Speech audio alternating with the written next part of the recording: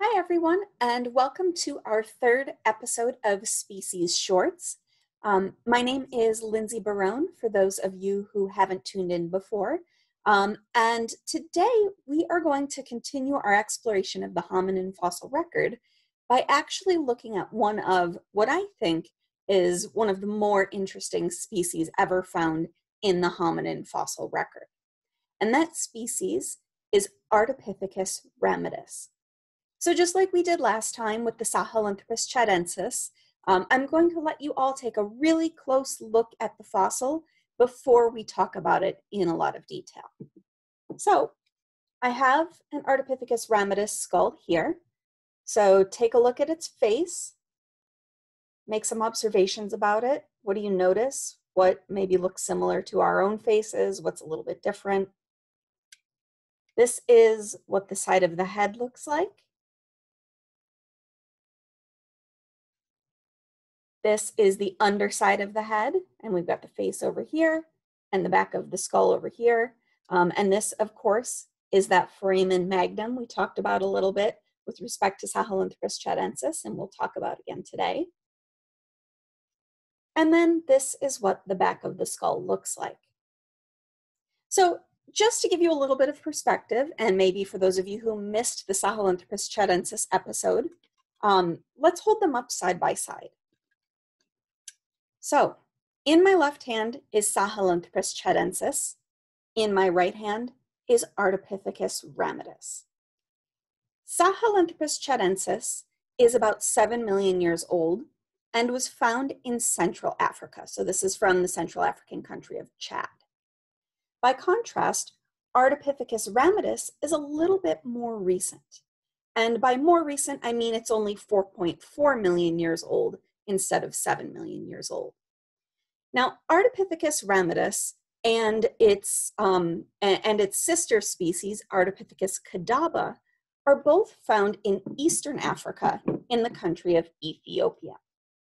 Now, you may recognize Ardipithecus ramidus in particular because roughly 10 years ago, when they first described this fossil find, it was a really big deal. It was everywhere in the news. Even if you don't pay attention to science journalism or the academic publications, Ardi was a big deal.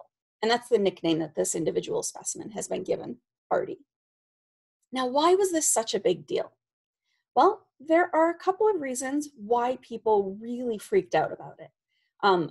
First of all, this is a species that really seems to have this weird mixture of more ancient primitive traits, more like what we'd expect to see in the last common ancestor between humans and chimpanzees, but it also has more modern derived traits like what we'd expect to see in a modern human. So it's this interesting intermediary step between the two branches of the primate lineage. Another reason why people made such a big deal out of it is because there have been over 100 specimens found associated with Ardipithecus ramidus, which is a lot for the hominin fossil record. And this individual in particular, so this is the Ardi specimen, this was very, very complete. Ardi's body was about 50% complete. Having 50% of any one individual in the fossil record is extremely rare. Mostly what we find are bits and pieces of lots of different individuals. So having one fossil that was roughly half complete was a really interesting glimpse into what an individual Ardipithecus ramidus might have looked like. So let's talk a little bit more about Ardi and what we know about this particular fossil. Well, based on the skeletal remains, based on the fossil remains, we know that Ardi was female. We also know that Ardi was probably about 3 feet 11 inches tall, not even 4 feet. So these are really, really small hominins, especially when you consider, most people today are over the 5-foot mark. This guy as an adult is pretty small. Using different ways of reconstructing weight, we know that this individual was probably right around the 110-pound mark. So they were probably pretty muscular, pretty big, thick individuals. What else do we know about Ardipithecus ramidus in general? Well, like I said before, there are some interesting mixtures of traits that are a little bit more ancient and a little bit more modern. And nowhere do we see that more when it comes to the anatomy that has to do with how they move around in their environment. So specifically, are they a biped? Are they a quadruped? Are they on the ground? Or are they up in the trees? Well, the answer is a little bit of all of those things. So Ardipithecus ramidus has some really unique traits. It has really high shoulders and it has really long arms. These high shoulders with these long arms, and it also had long, very curved fingers. Well, all of those traits are really good for climbing around in the trees. You don't tend to see those kinds of features on animals that are obligate bipeds the way that humans are. Another thing that we see is that in the foot of Ardipithecus ramidus, they have what we would describe as a divergent big toe. So what does that mean?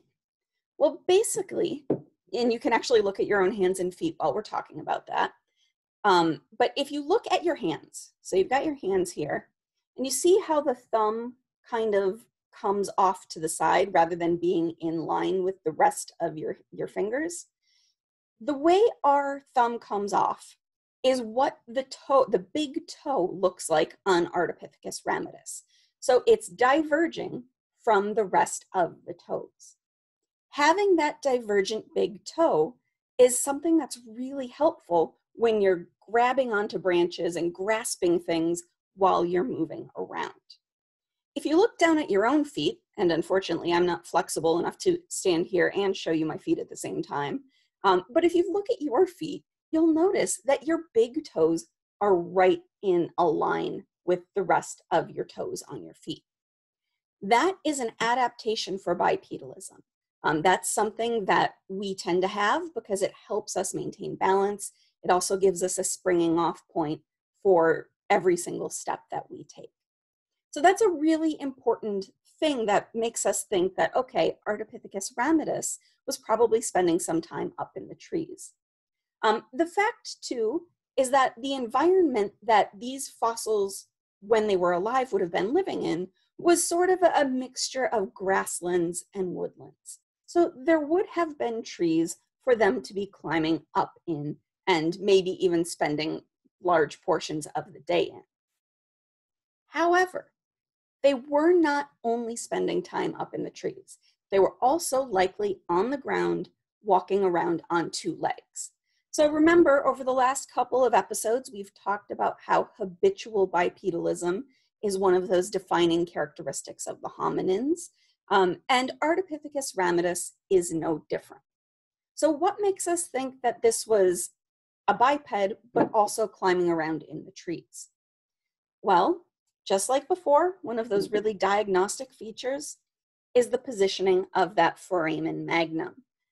So just a quick review, the foramen magnum is the place in the bottom of our skulls where the neck and the spinal cord attaches with the skull. And so what you tend to see in a biped is that the foramen magnum is closer to the front of the face. So we call that an anterior foramen magnum. And that allows the skull to balance on top of a neck rather than projecting forward off of that neck. So we see that with Ardipithecus ramidus.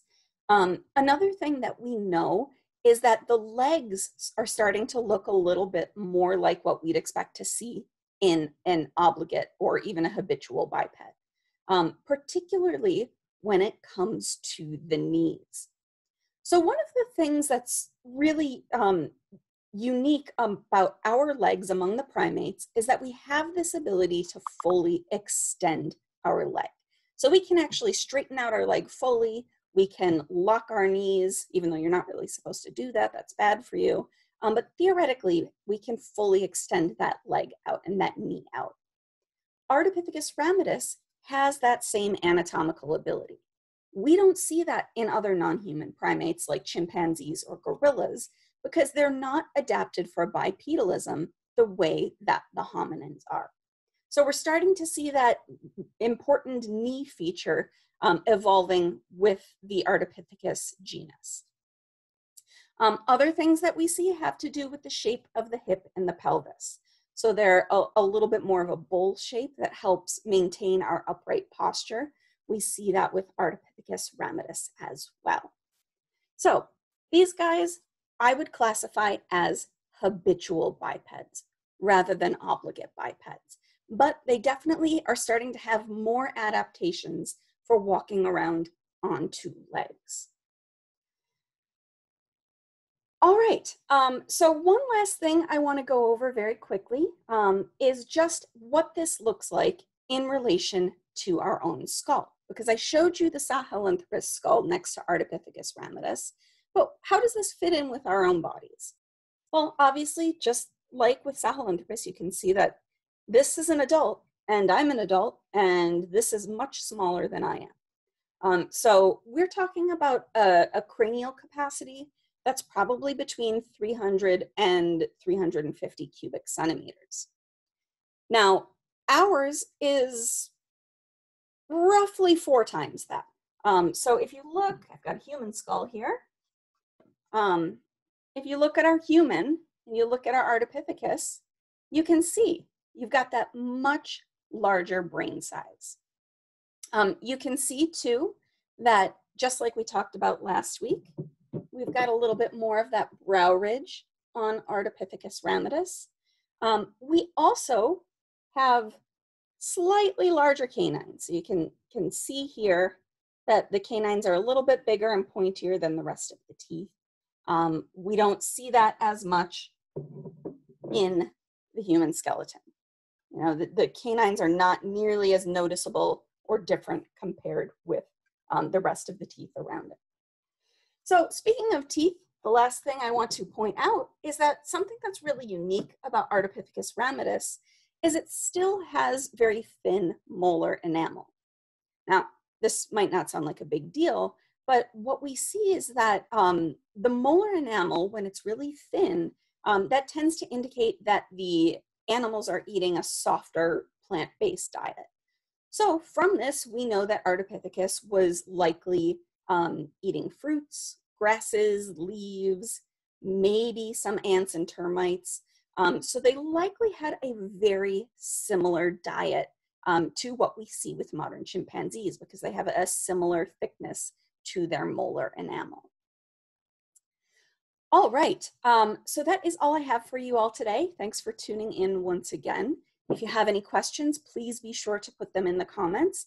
And otherwise, I will see you on Monday at 1:30 p.m. Eastern, and we'll start talking about the Australopithecines.